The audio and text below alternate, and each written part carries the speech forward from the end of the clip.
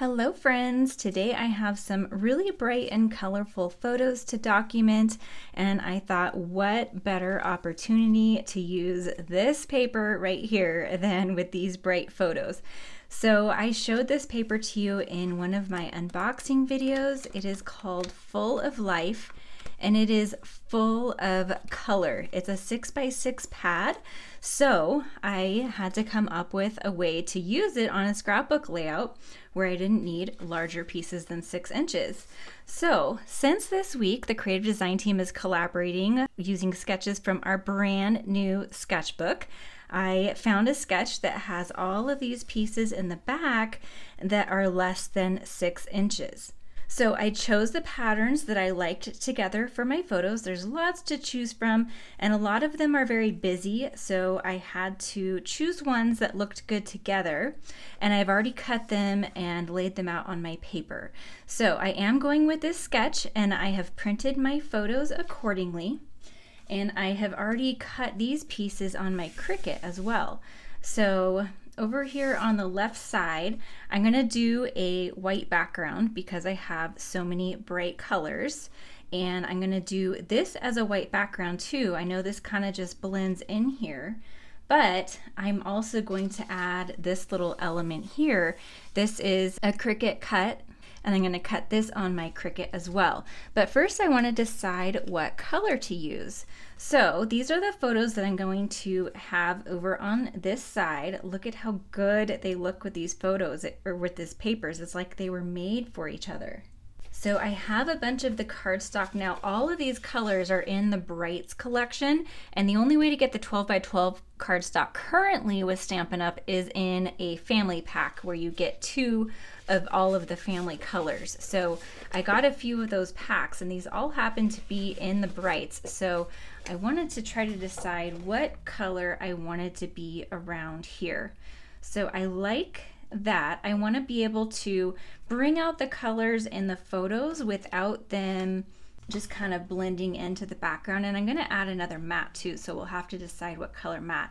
I think the green might be a little too much because we do have so much green over here, but look at how perfect. This is Granny Apple Green. It's such a perfect match for these leaves, so I'll definitely have to bring that in another way. I just don't want so much of it as that wreath. I don't really like this blue. It matches this really well, but there's not much of it down here. So I don't like that. And I think these are too bold, but they might work for a photo mat. So I think actually my best bet is this Coastal Cabana. I'm still getting to know all of these colors, but that's Coastal Cabana. So let me go ahead and cut that on my Cricut. All right, so here is the Coastal Cabana, and I like that. Look at how it brings that out. It looks really pretty.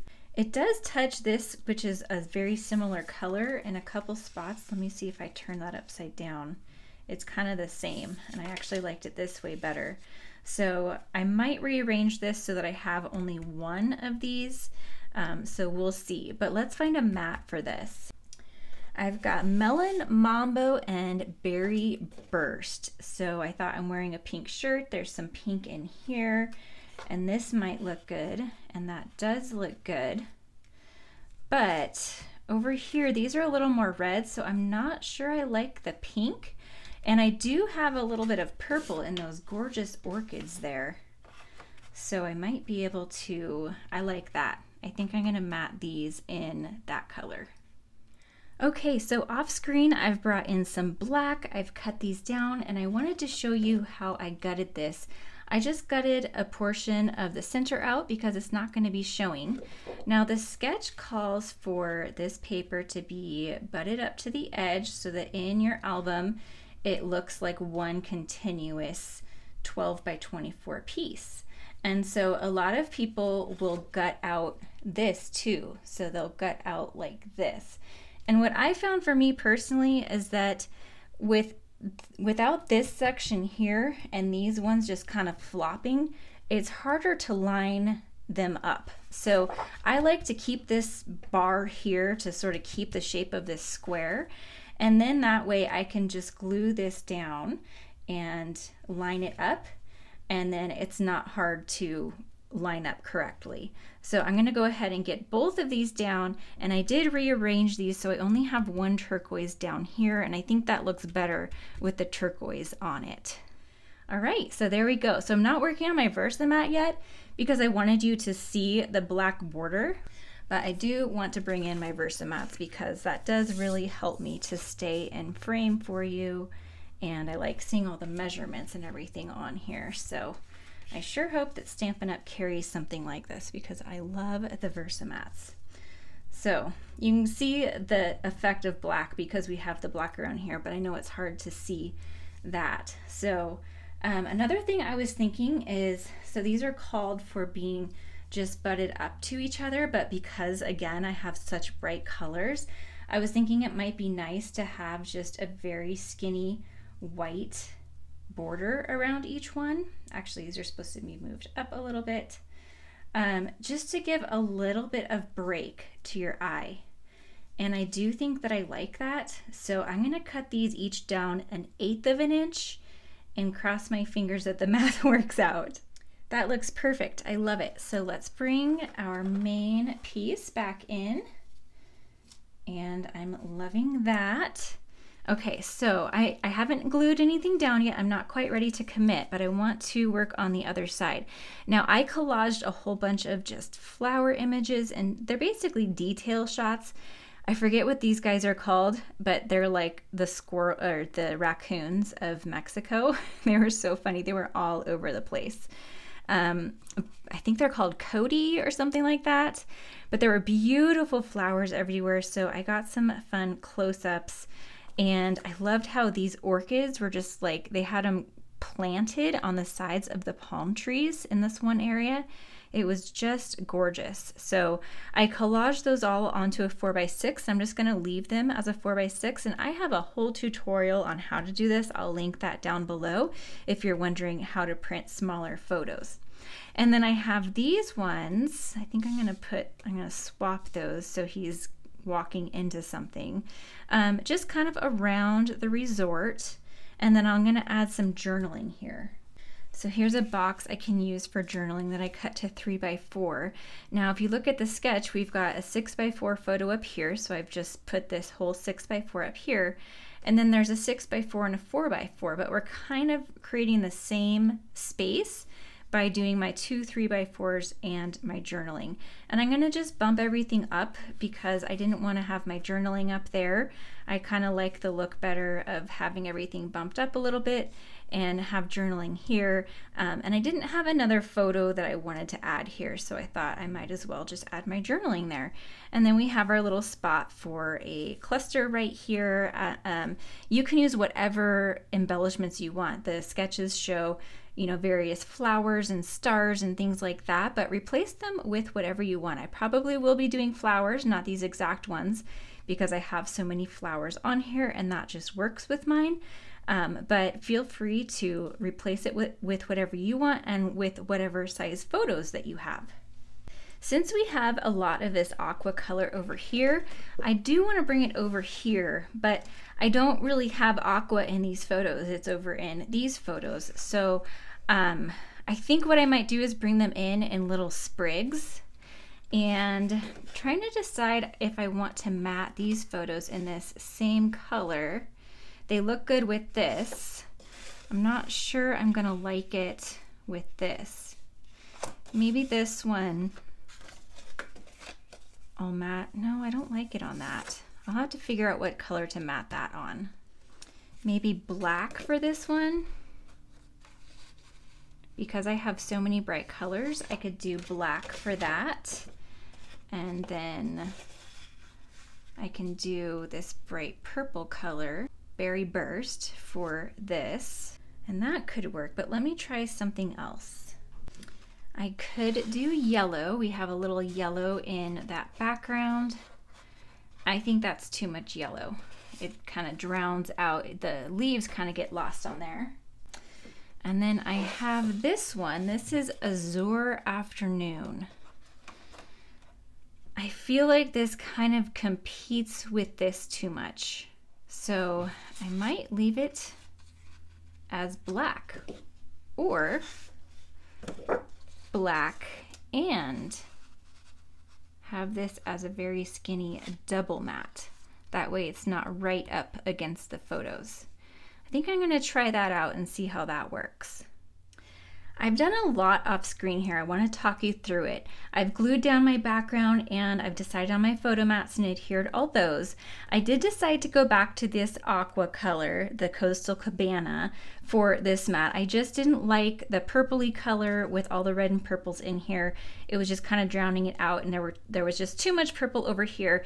And I like how this draws the Cabana, Coastal Cabana over from this page too. I also switched up my journaling box. I was going to have it over like this, which I still might do. That could work, but I thought for now I'm just going to separate the two purples and have the aqua in the middle. And just one little thing to note, it's not a huge deal, but I lined these up so that there's color peeking through both sides. You could have done, like I had it like this at first, and then it's white peeking through and color, and it's not a huge deal, but just a little detail. I just scooted them over and it makes them a little more centered anyway, so that we have color behind both of those. So that is that page. And then over here, I had planned to use this die set. This is the Alphabet a la Mode, and I really love this set. From Stampin' Up, I like that it's skinny, so you can fit a long title on your page, but it just did not feel substantial enough for my title. So what I did is since I was cutting stuff out on my Cricut anyway, I decided to cut this out on my Cricut, and I think I'm gonna actually put it down on the bottom. So let me move these out of the way and I'll show you what that looks like. So I'll scoot these up and then have this down here. And I like that since we do have so much color down here, it helps to break that up and it helps to kind of ground this side of the page. I'm really liking this. This font is called Milkshake. I got it from defonts.com, and I have a whole video showing how to create your own title and create an offset and all of that, and I will link that down below.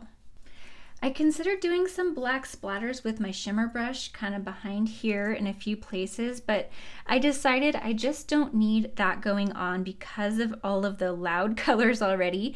The white space is going to be really nice to rest your eyes. So I moved on to embellishments, and this is the floral ephemera. Now I thought, again, since we have so much color, it might be nice to use some black and white florals.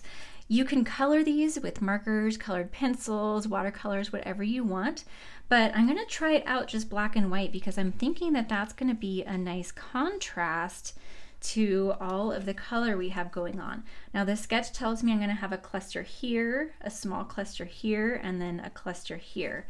So I'm just gonna kind of tuck these under and see what I think. There are quite a few styles here. I'm going to kind of tuck that underneath the title too. I like it kind of overlapping this photo a little bit and tucked under the title. There are a few other ones here, and I tried them off screen. I think that they just get a little bit lost. I liked these two the best, and these pack come with 2 of each of them. There's this one also. So those are all the black and white options, but I do want a little bit of color. So what I've done is cut some sprigs. I've got the Granny Apple Green and the Coastal Cabana, and then I even cut a little bit of the Berry Burst, because who says you can't have Berry Burst sprigs? Those came from this textured floral stamp set, and this is quickly becoming a favorite.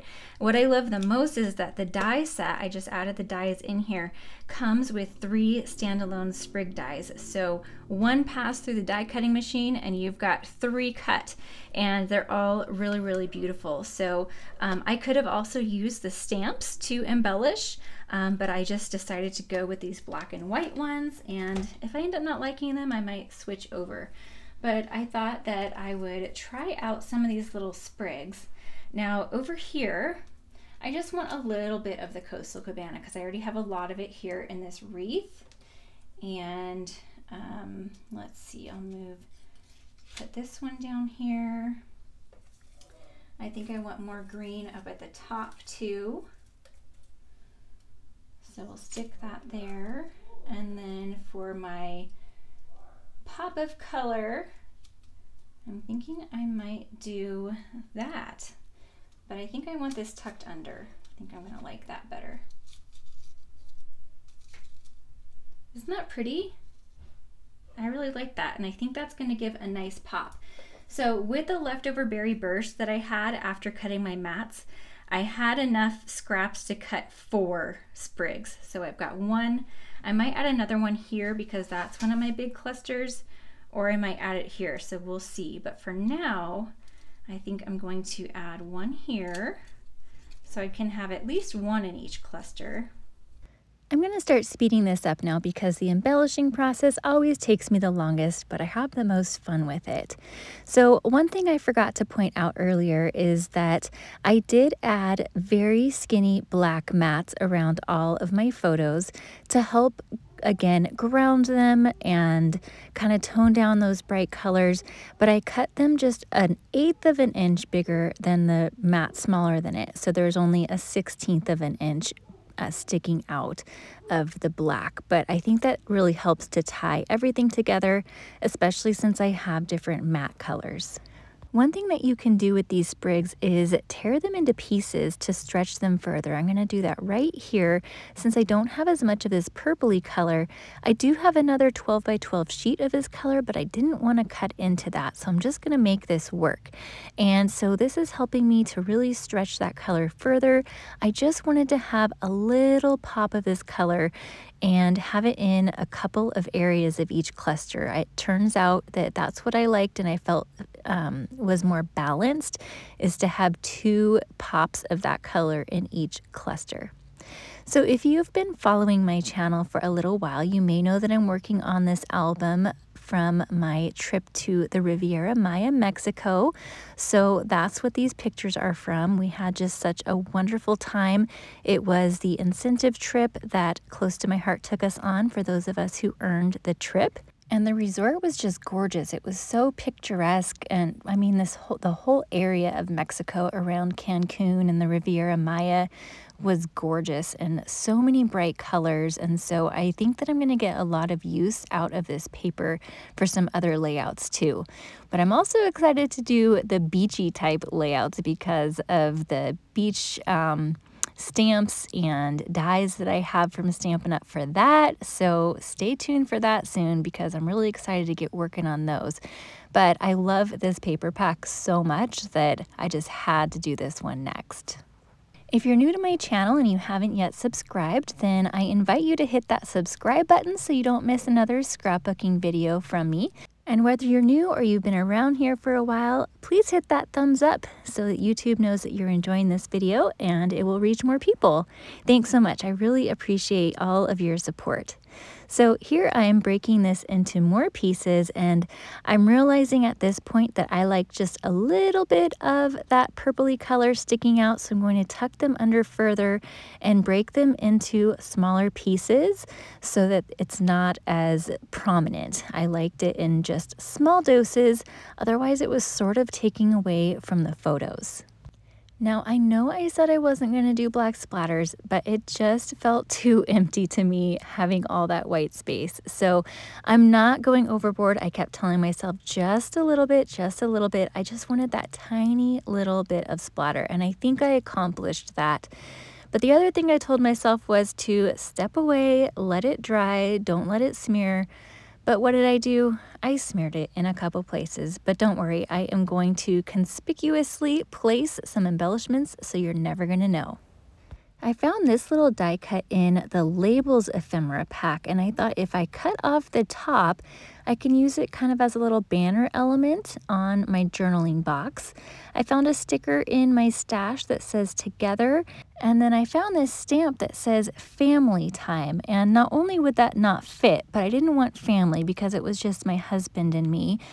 So I just am masking it off. So I've got some Post-it tape that I covered family with, and then I'm going to stamp it in my black ink, kind of staying to the top so I don't cover the whole mask, but I'm going to peel that mask off so it doesn't matter too much. So get it nice and inky, peel it off, and then I'm going to stamp it where I want on that label, making sure it's not too high since I'm trimming the top off. I got it a little bit crooked, but that's okay. It's still workable. And I'm going to put this together sticker offset just a little bit. I like how that looks, and then it brings in a little bit more of that pop of black that we've been doing. I think it looks good right here, and I still need to add my journaling, but speaking of pops of black, I thought if we could add just a little bit more black. I had these little paperboard pieces from Close to My Heart, and there's lots of little pieces that would work well. Lots of flowers and even a couple of butterflies, which of course play well into that photo over on the left. So I'm just tucking them in because I just barely want those little pops. I don't want them to be too, standing out too much. I just want them as little accents. And in fact, that big butterfly was even too much. So I'm going to take that away and just leave the little one. I also added a few of the iridescent foil gems off camera. Here's what they look like. I'm really trying to catch the light on them because they're so pretty. There's like iridescent foil flecks plus glittery flecks in gold, and they're so pretty. So a couple of these that I'm pointing out are covering up smears from the splatter that I did, and the butterfly is covering up a little smear as well. So I hope that you enjoyed this, and be sure to check out the rest of the creative design team and the projects they have done from this sketchbook.